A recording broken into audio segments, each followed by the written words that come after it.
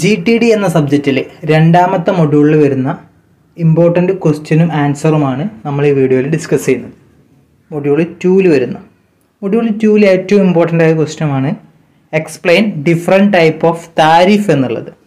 ഇപ്പോൾ താരിഫ് എന്ന് പറഞ്ഞാൽ നമുക്കറിയാം എന്താണ്, നമ്മൾ ഉപയോഗിക്കുന്ന ഇലക്ട്രിസിറ്റിക്ക് എങ്ങനെയാണ് ചാർജ് ഈടാക്കുന്നത് എന്നതിനെ നമുക്ക് എന്ത് പറയാം, താരിഫ് എന്ന് പറയാം. അത് ഡിഫറെൻറ്റ് ടൈപ്പിൽ ഏതൊക്കെ ഉണ്ട് എന്നുള്ളതാണ്. ഡിഫറെൻറ്റ് ടൈപ്പ് ഓഫ് താരിഫ് അവയാണ് ഇവിടെ എഴുതിയിട്ടുള്ളത്.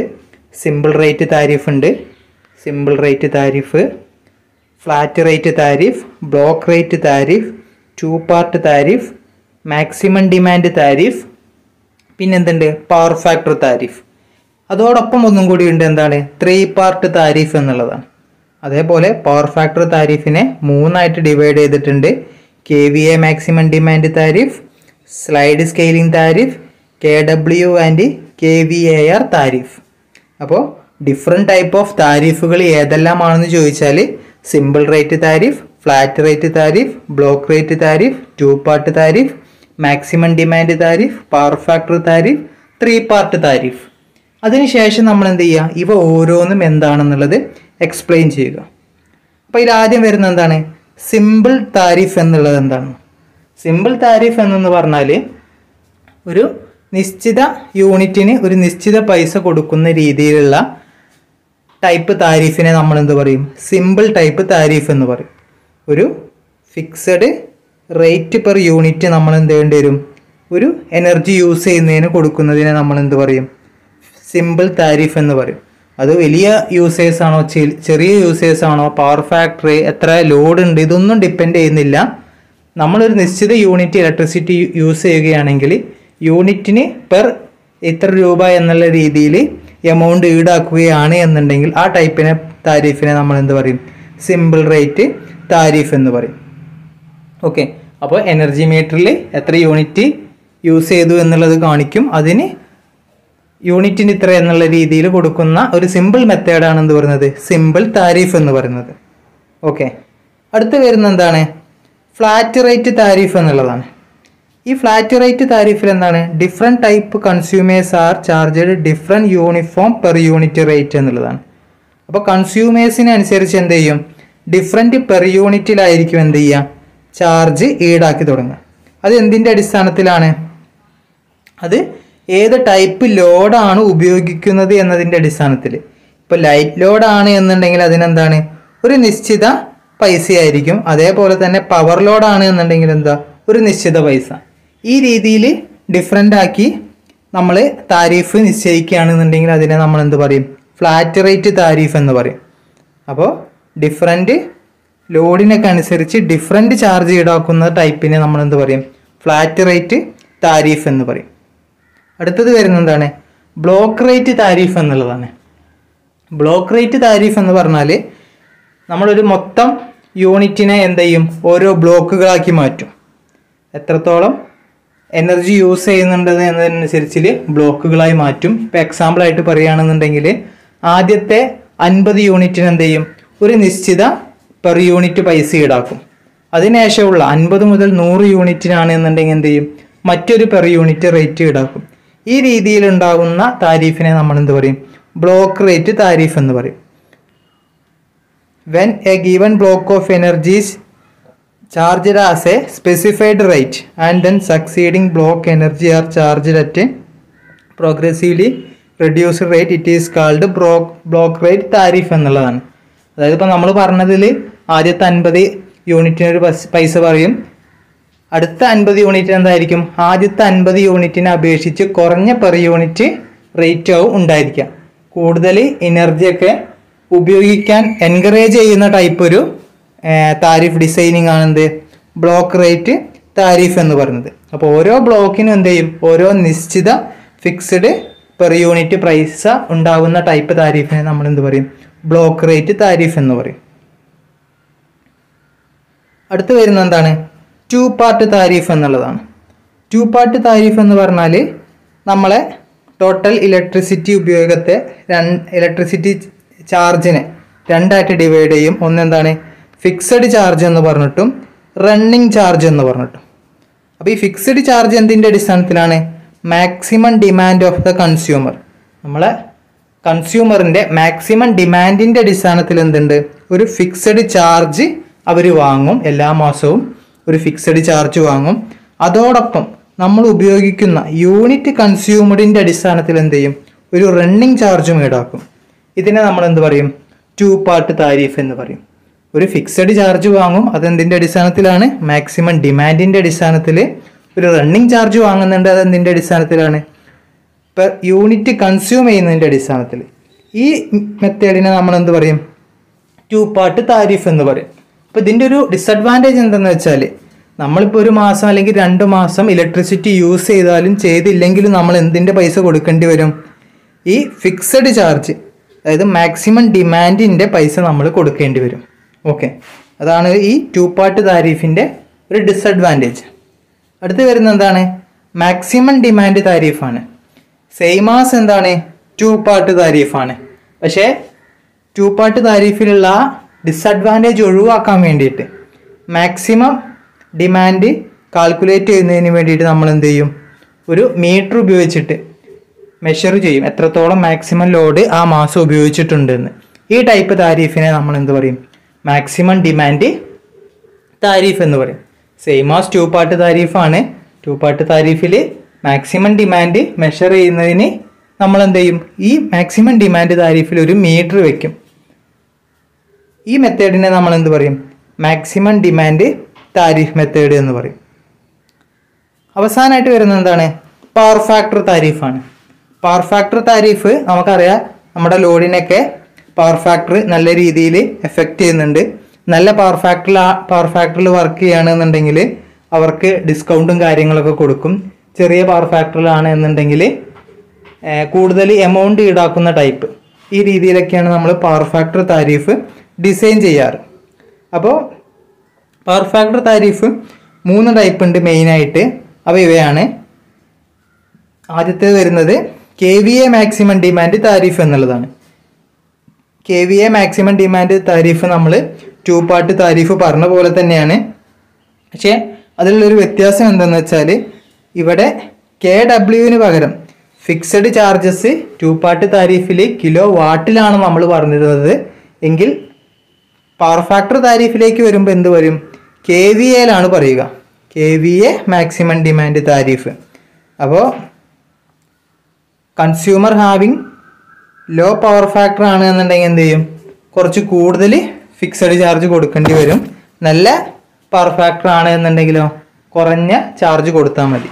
ഇപ്പോൾ 2 പാർട്ട് താരിഫ് പോലെ തന്നെ ഫിക്സഡ് ചാർജസ് കിലോ വാട്ടിലല്ല മെഷർ ചെയ്യുക, എന്തിലാണ്, KVAയിലാണ് മെഷർ ചെയ്യുക. അടുത്ത് വരുന്ന എന്താണ്, sliding scale power factor tariff എന്നുള്ളതാണ്. Sliding scale power factor tariff എന്ന് പറഞ്ഞാൽ, നമ്മളൊരു പവർ ഫാക്ടർ ഫിക്സഡ് ചെയ്ത് വെക്കും. അവിടെ 0.8 എന്ന് ഫിക്സ് ചെയ്ത് വെക്കുകയാണെന്നുണ്ടെങ്കിൽ, ഒരു ആവറേജ് പവർ ഫാക്ടറായിട്ട് 0.8 വെക്കുകയാണെന്നുണ്ടെങ്കിൽ 0.8 അല്ലെങ്കിൽ അതിൻ്റെ മുകളിൽ പവർ ഫാക്ടർ വരികയാണെന്നുണ്ടെങ്കിൽ എന്ത് ചെയ്യും, അവർക്കൊരു ഡിസ്കൗണ്ട് കൊടുക്കും. അതേപോലെ തന്നെ 0.8 പവർ ഫാക്ടറിൻ്റെ താഴെയാണ് അവരുടെ ലോഡിൽ വരുന്നതെങ്കിൽ അവർക്ക് എന്ത് ചെയ്യും, എക്സ്ട്രാ ചാർജ് ഈടാക്കും. ഈ ടൈപ്പ് താരിഫ് ഡിസൈനിങ്ങിനെ നമ്മൾ എന്ത് പറയും, sliding scale power factor tariff എന്ന് പറയും. അടുത്ത് വരുന്ന എന്താണ്, KW ആൻഡ് KVAR താരിഫ് എന്നുള്ളതാണ്. അപ്പോൾ ഇതിലെന്ത് ചെയ്യും, ആക്റ്റീവ് പവറും റിയാക്റ്റീവ് പവറിനും സെപ്പറേറ്റ്ലി ചാർജ് ഈടാക്കുന്ന type താരിഫാണെന്ത്, KW and KVAR tariff എന്നുള്ളത്. ഇനി അവസാനമായിട്ട് വരുന്ന താരിഫ് എന്താണ്, 3 part താരിഫാണ്. 3 part tariff. 3 part താരിഫിൻ്റെ equation ഇവിടെ കൊടുത്തിട്ടുണ്ട്. A+B × കിലോവാട്ട് + C × കിലോവാട്ട് അവർ എന്നുള്ളതാണ്. 3 ചാർജുകളാണ്. ഒന്ന് A എന്നുള്ളതാണ്. A എന്ന് പറഞ്ഞാൽ എന്താ, ഒരു ഫിക്സഡ് ചാർജ്. നമ്മൾ ഇലക്ട്രിസിറ്റി ഉപയോഗിക്കുന്നുണ്ട് എന്നുണ്ടെങ്കിൽ എന്ത് ചെയ്യും, അവർക്കൊരു ഫിക്സഡ് ചാർജ് കൊടുക്കേണ്ടി വരും. അതിനെ നമ്മൾ എന്ത് പറയും, A എന്ന് പറയണം. പിന്നെന്താണ്, B × കിലോവാട്ട് എന്നുള്ളതാണ്. നമ്മുടെ മാക്സിമം ഡിമാൻഡിനനുസരിച്ച് എന്ത് ചെയ്യും, ഒരു ചാർജ് കൊടുക്കേണ്ടി വരും. അപ്പോൾ കിലോവാട്ട് × B. പിന്നെ വരുന്നതാണ്, എത്ര എനർജി കൺസപ്ഷൻ ചെയ്യുന്നുണ്ട് എന്നതിൻ്റെ അടിസ്ഥാനത്തിൽ C × കിലോവാട്ട് അവർ. അപ്പോൾ എന്താണ് 3 പാർട്ട് താരിഫിൽ വരുന്നത്, ഒരു ഫിക്സഡ് ചാർജ് എന്തായാലും കൊടുക്കണം. അതിന് പുറമെ എന്താണ്, മാക്സിമം ഡിമാൻഡിനൊരു ചാർജ് കൊടുക്കണം. അതേപോലെ തന്നെ എത്ര എനർജി കൺസപ്റ്റ് ചെയ്യുന്നുണ്ട് എന്നതിന് ഒരു ചാർജ് കൊടുക്കണം. ഇപ്പോൾ 3 ആഡ് ചെയ്താൽ എന്ത് കിട്ടും, 3 പാർട്ട് താരിഫ് കിട്ടും. അപ്പോൾ ഇത്രയാണ് എന്ത് വരുന്നത്, ഡിഫറെൻറ്റ് ടൈപ്പ് താരിഫിൽ വരുന്നത്. അപ്പോൾ ഡിഫറെൻറ്റ് ടൈപ്പ് താരിഫിൻ്റെ ക്വസ്റ്റ്യൻ വന്നാൽ ഇത്രയും ഡിഫറെൻറ്റ് ടൈപ്പുകൾ ഉണ്ടെന്ന് പറയുക. ഇവ ഓരോന്നും എന്തെല്ലാമാണ് എന്നും കൂടി എക്സ്പ്ലെയിൻ ചെയ്യുക. നോക്കുന്ന 2 ടേംസുകളാണ്, ഇമ്പോർട്ടൻ്റ് ആയിട്ട് വരുന്ന 2 ടേംസുകളാണ്. അതിലൊന്നാണ് എന്ത്, ഡിമാൻഡ് ഫാക്ടർ എന്നുള്ളത്. അപ്പോൾ ഡിമാൻഡ് ഫാക്ടർ എന്ന് പറഞ്ഞാൽ maximum demand divided by connected ലോഡാണ്. Maximum demand divided by connected load എന്നുള്ളതാണ് എന്ത് പറയുന്നത്, ഡിമാൻഡ് ഫാക്ടർ എന്ന് പറയുന്നത്. അതേപോലെ ഇമ്പോർട്ടൻ്റ് ആയ മറ്റൊരു ടേമാണ് എന്ത്, ഡൈവേഴ്സിറ്റി ഫാക്ടർ എന്നുള്ളത്. ഡൈവേഴ്സിറ്റി ഫാക്ടറിൻ്റെ ഇക്വേഷൻ ചോദിക്കുകയാണെന്നുണ്ടെങ്കിൽ നമുക്ക് എന്ത് പറയാം, some of individual maximum demand divided by maximum demand of power station. ഇതിനെയാണ് നമ്മൾ എന്ത് പറയുന്നത്, ഡൈവേഴ്സിറ്റി ഫാക്ടർ എന്ന് പറയുന്നത്. ഇതിൻ്റെ വാല്യൂ എപ്പോഴും എന്തായിരിക്കും, മോർ ദാൻ 1 ആയിരിക്കും. ഓക്കെ, ഈക്വൽ ടു അല്ലെങ്കിൽ മോർ ദാൻ 1 ആയിരിക്കും ഡൈവേഴ്സിറ്റി ഫാക്ടറിൻ്റെ വാല്യൂ എന്ന് പറയുന്നത്. നമ്മൾ ഡിസ്കസ് ചെയ്യുന്ന ഒരു ക്വസ്റ്റ്യൻ ആണ്, explain different cost of power generation എന്നുള്ളത്. ഒരു പവർ ജനറേഷൻ ചെയ്യുമ്പോൾ ഉണ്ടാകുന്ന ഡിഫറെൻറ്റ് കോസ്റ്റുകളെ നമുക്ക് എങ്ങനെയൊക്കെ തരംതിരിക്കാം എന്നുള്ളതാണ്. അപ്പോൾ മെയിനായിട്ട് 3 രീതിയിലാണ് അവയെ തരംതിരിക്കുന്നത്. Fixed cost, semi fixed cost, running and operating cost എന്നീ രീതിയിലാണ്. ഏതൊക്കെയാണ്, fixed cost, semi fixed cost, running and operating cost. അപ്പോൾ ഇവയിൽ എന്തെല്ലാമാണ് വരുന്നത് എന്നുള്ളത് നമുക്ക് നോക്കാം. ഫിക്സഡ് കോസ്റ്റ് എന്ന് പറഞ്ഞാൽ അത് നമ്മുടെ ലോഡിനൊന്നും നമ്മൾ ഉണ്ടാക്കുന്ന യൂണിറ്റ് ഓഫ് ജനറേഷനൊന്നും ഡിപ്പെൻഡ് ചെയ്യുന്നില്ല. അതേപോലെ മാക്സിമം ഡിമാൻഡിന് കാര്യത്തിനൊന്നും എന്ത് ചെയ്യുന്നില്ല, ഈ ഫിക്സഡ് കോസ്റ്റ് ഡിപ്പെൻഡ് ചെയ്യുന്നില്ല. ഇവ ഉപയോഗിക്കുന്നത് നമ്മൾ ആ ഭൂമി വാങ്ങുന്നതിൻ്റെ റേറ്റ്, അതേപോലെ ഹയർ ഒഫീഷ്യൽസിൻ്റെ റേറ്റ്, ഈ കാര്യങ്ങളൊക്കെയാണ്. അടുത്തതായിട്ട് നമ്മൾ നോക്കുന്ന ഒരു ക്വസ്റ്റ്യൻ ആണ്, advantages of combined operation of power plant എന്നുള്ളത്. Advantages of combined operation of power plant. ഒന്നിൽ കൂടുതൽ പവർ പ്ലാന്റുകൾ കമ്പൈൻ ചെയ്തിട്ട് പ്രവർത്തിപ്പിക്കുകയാണ് എന്നുണ്ടെങ്കിൽ എന്തെല്ലാം അഡ്വാൻറ്റേജസ് ആണ് ഉണ്ടാവുന്നത് എന്നുള്ളതാണ്. ഓക്കെ, അപ്പോൾ അവ എന്തെല്ലാമാണ് എന്നുള്ളത് നമുക്ക് നോക്കാം. ഡിഫറെൻറ്റ് ടൈപ്പ് പവർ പ്ലാന്റുകൾ, ഇപ്പോൾ ഒരു hydro electric thermal power plant ഒക്കെ ഇൻ്റർ കണക്ട് ചെയ്തിട്ട് കൺസ്യൂമറിലേക്ക് സപ്ലൈ കൊടുക്കുകയാണെന്നുണ്ടെങ്കിൽ ഉണ്ടാവുന്ന അഡ്വാൻറ്റേജസ് എന്തെല്ലാമാണ്. അതിൽ ഏറ്റവും ഫസ്റ്റ് വരുന്ന അഡ്വാൻറ്റേജ് എന്ന് പറയുന്നത് എന്താണ്, greater reliability of supply to consumer എന്നുള്ളതാണ്. നമുക്ക് എന്ത് ചെയ്യാം, ഒരു പവർ പ്ലാന്റിൽ എന്തെങ്കിലും കംപ്ലൈൻ്റ് ഒക്കെ വന്നെങ്കിൽ പോലും നമുക്ക് എന്ത് ചെയ്യാം, സപ്ലൈ ഉറപ്പിക്കാം. കാരണം എന്താ, 2ഉം 3ഉം പവർ പ്ലാന്റുകൾ കമ്പൈൻ ചെയ്തിട്ടാണ് വർക്ക് ചെയ്യുന്നത്. ആ കംപ്ലൈൻ്റ് ഉള്ള പവർ പ്ലാന്റ് ഒഴിവാക്കിയാൽ പോലും ബാക്കിയുള്ള പവർ പ്ലാന്റിൽ നമുക്ക് എന്ത് ചെയ്യും, സപ്ലൈ കിട്ടും. അതുകൊണ്ട് തന്നെ എന്താണ്, റിലയബിലിറ്റി എന്ന് പറയുന്നത് എന്താണ്, വളരെ കൂടുതലായിരിക്കും. അതേപോലെ അടുത്ത് വരുന്നത് എന്താണ്, when one of the station fail to operate the consumer can fed from the other station and avoiding complete shut down. നമ്മളിപ്പോൾ പറഞ്ഞ പോയിന്റ് തന്നെ. അടുത്ത് വരുന്നത് എന്താണ്, the overall cost of energy per unit of an interconnected system is less എന്നുള്ളതാണ്. നമുക്കെന്ത് ചെയ്യാം, ഇപ്പോൾ ഈ മഴക്കാലങ്ങളിലൊക്കെ കൂടുതൽ hydro electric power plant work ചെയ്യിപ്പിക്കാം. അതേപോലെ തന്നെ ഏറ്റവും കൂടുതൽ അവൈലബിൾ ആയിട്ട് ഉള്ളത് എന്താണ്, അല്ലെങ്കിൽ കോസ്റ്റ് കുറഞ്ഞ രീതിയിൽ ഏത് പവർ പ്ലാന്റ് ആണ് വർക്ക് ചെയ്യുന്നത് ആ സ്ഥലത്ത് നിന്ന് നമുക്ക് കൂടുതൽ ഇലക്ട്രിസിറ്റി ഒക്കെ ഉപയോഗിച്ചിട്ട് നമുക്ക് എന്ത് ചെയ്യാം, പെർ യൂണിറ്റ് കോസ്റ്റ് കുറയ്ക്കാൻ സാധിക്കും. അതേപോലെ തന്നെ there is more effective use of transmission line facility in higher voltage. Transmission lines ഒക്കെ നമുക്ക് ഹയർ വോൾട്ടേജിൽ നല്ല രീതിയിൽ ഉപയോഗിക്കാൻ എന്ത് പറ്റും, ഈ ഇൻ്റർ കണക്റ്റഡ് സിസ്റ്റം ആണ് എന്നുണ്ടെങ്കിൽ ഉപയോഗിക്കാൻ പറ്റും. ദെൻ അടുത്ത് വരുന്ന എന്താണ്, less capital investment is required. അതായത് ഒരൊറ്റ പവർ പ്ലാന്റിൽ നിന്നാണ് എല്ലാ ലോഡിലേക്കും സപ്ലൈ കൊടുക്കുന്നതെങ്കിൽ നമ്മൾ എന്ത് ചെയ്യേണ്ടി വരും, ആ പവർ പ്ലാന്റ് വലിയ ഹ്യൂജ് പവർ പ്ലാന്റ് ആയിട്ട് നിർമ്മിക്കേണ്ടി വരും. അതുകൊണ്ട് തന്നെ അവിടെ ഇപ്പോൾ ഹൈ ക്യാപിറ്റൽ ഇൻവെസ്റ്റ്മെൻറ്റും കാര്യങ്ങളൊക്കെ വേണ്ടി വരും. അത് നമുക്ക് എന്ത് ചെയ്യാൻ പറ്റും, ഈ ഇൻ്റർ കണക്റ്റഡ് സിസ്റ്റം ആണെങ്കിൽ നമുക്ക് കുറയ്ക്കാൻ സാധിക്കും. അടുത്തെന്താണ്, less expensive of supervision, operation and maintenance. നമ്മളിപ്പോൾ പറഞ്ഞ പോയിന്റ് തന്നെ ചെറിയ പവർ പ്ലാന്റ് ആണ് എന്നുണ്ടെങ്കിൽ ഈ കാര്യങ്ങളൊക്കെ സൂപ്പർവിഷൻ, ഓപ്പറേഷൻ, മെയിൻ്റനൻസ് കോസ്റ്റുകളൊക്കെ നമുക്ക് എന്ത് ചെയ്യാൻ പറ്റും, കുറയ്ക്കാൻ സാധിക്കും. അതേപോലെ തന്നെ റിസർവ് റിക്വേർഡ് ഈസ് റിഡ്യൂസ്ഡ്. ഇപ്പോൾ ഒരൊറ്റ പവർ പ്ലാന്റ് ആണെന്നുണ്ടെങ്കിൽ അവിടെ റിസർവായിട്ട് നമ്മളൊരു ഒരു ജനറേറ്ററും കാര്യങ്ങളൊക്കെ നിർമ്മിക്കേണ്ടി വരും. ആ കാര്യങ്ങളൊക്കെ നമുക്ക് എന്ത് ചെയ്യാൻ പറ്റും, ഈ കമ്പൈൻഡ് പവർ പ്ലാന്റ് ആണ് എന്നുണ്ടെങ്കിൽ നമുക്ക് ഒഴിവാക്കാൻ സാധിക്കും. അപ്പോൾ ഇത്രയും അഡ്വാൻറ്റേജസ് ആണ് മെയിനായിട്ട് എന്ത് വരുന്നത്, കമ്പൈൻഡ് ഓപ്പറേഷൻ ഓഫ് പ്ലാന്റ്സിൽ വരുന്നത്. ചെയ്യാൻ പോകുന്ന ക്വസ്റ്റ്യൻ ആണ് ഒബ്ജക്റ്റീവ് ഓഫ് താരിഫ് എന്നുള്ളത്. ഒബ്ജക്റ്റീവ് ഓഫ് താരിഫ് എന്നുള്ളത് അപ്പോൾ അതിൽ മെയിനായിട്ട് വരുന്ന പോയിന്റുകൾ എന്തൊക്കെയാണ്? ഒബ്ജക്റ്റീവ് ഓഫ് താരിഫിൽ വരുന്നതാണ് equal distribution of cost. Equal distribution of cost എന്നുള്ളത് നമ്മൾ ഡിഫറെൻറ്റ് ടൈപ്പ് കൺസ്യൂമേഴ്സ് ഉണ്ടാവും, അവർക്കെല്ലാം ഒരു ജസ്റ്റിഫൈ ചെയ്യുന്ന രീതിയിലുള്ള കോസ്റ്റ് ആയിരിക്കണം എല്ലാ കൺസ്യൂമേഴ്സിനും കിട്ടുന്നത്. ഒരുപാട് ഇലക്ട്രിസിറ്റിയും കാര്യങ്ങളൊക്കെ ഉപയോഗിക്കുന്നവർക്ക് ചെറിയ എന്തെങ്കിലും ഡിസ്കൗണ്ടൊക്കെ കൊടുക്കണം. അതേപോലെ തന്നെ അവർക്ക് സ്റ്റാർട്ടിങ്ങിൽ ഒരു ഫിക്സഡ് ചാർജ് ഈ ട്രാൻസ്ഫോമറും കാര്യങ്ങളൊക്കെ ഫിറ്റ് ചെയ്യുന്നതിന്, അതേപോലെ തന്നെ ഒരുപാട് യൂസ് ചെയ്യുന്നതിന് ചെറിയ ഡിസ്കൗണ്ട് ഇങ്ങനെയൊക്കെ കൊടുക്കുന്ന രീതിയിൽ എല്ലാവർക്കും ഒരു ഈക്വലായി തോന്നുന്ന രീതിയിലുള്ള കോസ്റ്റ് ആയിരിക്കണം എല്ലാ കൺസ്യൂമറിൽ നിന്നും വാങ്ങേണ്ടത്. Equal distribution of cost. അതേപോലെ തന്നെ റിക്കവറി ഓഫ് ക്യാപിറ്റൽ ഇൻവെസ്റ്റ്മെൻറ്റ്. നമ്മളിപ്പോൾ ഒരു പവർ പ്ലാന്റ് തുടങ്ങുമ്പോൾ അതിന് ഒരുപാട് എമൗണ്ട് ഇൻവെസ്റ്റ് ചെയ്യുന്നുണ്ട്, ജനറേഷൻ, ട്രാൻസ്മിഷൻ, ഡിസ്ട്രിബ്യൂഷൻ, ഇതിലുള്ള എക്യുപ്മെൻറ്റ്സ് കാര്യങ്ങളൊക്കെ വാങ്ങുന്നതിന്. ഇതെല്ലാം നമുക്ക് തിരിച്ചു കിട്ടുന്ന രീതിയിൽ, ഒറ്റയടിക്ക് തിരിച്ചു കിട്ടുകയല്ല, ഓരോ ഘട്ടം ഘട്ടമായി തിരിച്ചു കിട്ടുന്ന രീതിയിൽ ഉള്ള ഒരു താരിഫ് ഡിസൈൻ ആയിരിക്കണം റിക്കവറി ഓഫ് ക്യാപിറ്റൽ ഇൻവെസ്റ്റ്മെൻറ്റ്. അതേപോലെ റിക്കവറി ഓഫ് റണ്ണിങ് കോസ്റ്റ്. ഇപ്പോൾ ഒരു പവർ പ്ലാന്റ് വർക്ക് ചെയ്യണമെങ്കിൽ റണ്ണിങ് കോസ്റ്റ് ഒരുപാടുണ്ട്.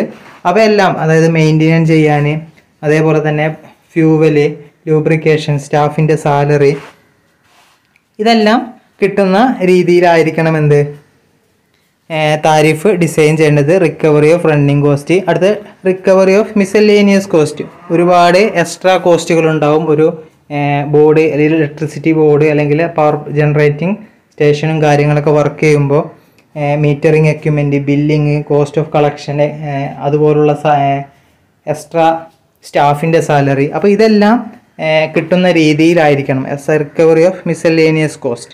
അപ്പോൾ ഇത്രയും കാര്യങ്ങളൊക്കെ നമ്മൾ മുൻകൂട്ടി കണ്ടിട്ടായിരിക്കണം എന്ത് ചെയ്യേണ്ടത്, ഒരു താരിഫ് ഡിസൈൻ ചെയ്യേണ്ടത്. എന്തൊക്കെയാണ്?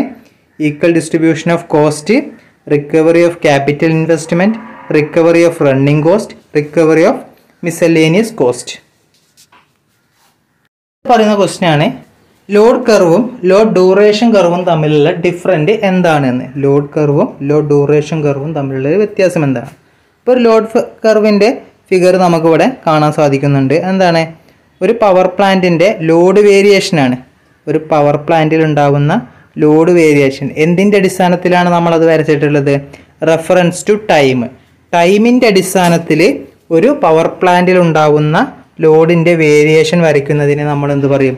ലോഡ് കർവ് എന്ന് പറയും. ടൈമിൻ്റെ അടിസ്ഥാനത്തിൽ ആ പവർ പ്ലാന്റിൽ ഉണ്ടാകുന്ന ലോഡിൻ്റെ വേരിയേഷൻ വരയ്ക്കുന്നതിനെ ലോഡ് കർവ് എന്ന് പറയും. ഇനി ലോഡ് ഡ്യൂറേഷൻ കർവ് എന്ന് പറഞ്ഞാൽ എന്താണ്? ആ സെയിം പവർ പ്ലാന്റിൻ്റെ തന്നെ നമ്മൾ കർവ് വരയ്ക്കുകയാണ്, ലോഡിലുണ്ടാകുന്ന വ്യത്യാസങ്ങളുടെ കർവ് വരയ്ക്കുകയാണ്. പക്ഷേ എന്താണ്, എന്തിൻ്റെ അടിസ്ഥാനത്തിലാണ്? ആദ്യം വരയ്ക്കുക ഏറ്റവും മാക്സിമം ലോഡ് എപ്പോഴാണ് ഉണ്ടായത്, അതിനുശേഷം പിന്നെ മാക്സിമം ലോഡ് എപ്പോഴാണ് ഉണ്ടായത്. ലോഡ് ഡിസെൻഡിങ് ഓർഡറിൽ നമ്മൾ വരയ്ക്കുകയാണ് എന്നുണ്ടെങ്കിൽ, ഡിസെൻഡിങ് മാഗ്നിറ്റ്യൂഡിൽ അതിൻ്റെ ലോഡിനെ അറേഞ്ച് ചെയ്ത് വരയ്ക്കുകയാണ് എന്നുണ്ടെങ്കിൽ ആ ഒരു കർവിനെ നമ്മൾ എന്ത് പറയും? ലോഡ് ഡ്യൂറേഷൻ കർവ് എന്ന് പറയും. അപ്പോൾ ലോഡ് കർവിൻ്റെയും ലോഡ് ഡ്യൂറേഷൻ കർവിൻ്റെയും ഏരിയ എന്ന് പറയുന്നത് എന്തായിരിക്കും? ഈക്വൽ ആയിരിക്കും. ഓക്കെ. അപ്പോൾ ലോഡ് കർവ് എന്ന് പറഞ്ഞാൽ ടൈമിൻ്റെ അടിസ്ഥാനത്തിൽ ലോഡിൽ വരുന്ന വേരിയേഷൻ വരയ്ക്കുന്നതിന് ലോഡ് കർവ് എന്ന് പറയും. ലോഡ് ഡ്യൂറേഷൻ കർവ് എന്ന് പറഞ്ഞാലോ മാക്സിമം മാഗ്നിറ്റ്യൂഡ് ആദ്യം വരയ്ക്കും, അതിനുശേഷമുള്ള മാഗ്നിറ്റ്യൂഡുകൾ ഡിസെൻഡിങ് ഓർഡറിൽ അറേഞ്ച് ചെയ്ത് വരയ്ക്കുന്നതിനെ നമ്മൾ എന്ത് പറയും? ലോഡ് ഡ്യൂറേഷൻ കർവ് എന്ന് പറയും.